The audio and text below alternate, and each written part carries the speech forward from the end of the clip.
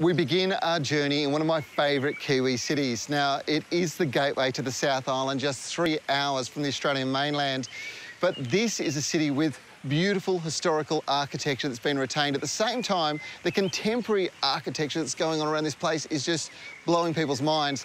It's street art scene, it's food scene, it's wine scene, it is all happening here. Here are some of my favourite things about the beautiful city of Christchurch. The perfect way to get your bearings of this place is to jump on the old Christchurch tram. All cars have been beautifully restored to take you on a 52-minute round trip of the city in just 17 stops. If you're like me and you need that one good coffee to get you going in the morning, then add this place to your list, C1 Espresso.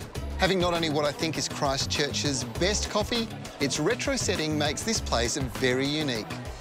Good food and wine is a must for any holiday abroad, and Roots Restaurant, located in Littleton, is a must-do for dinner.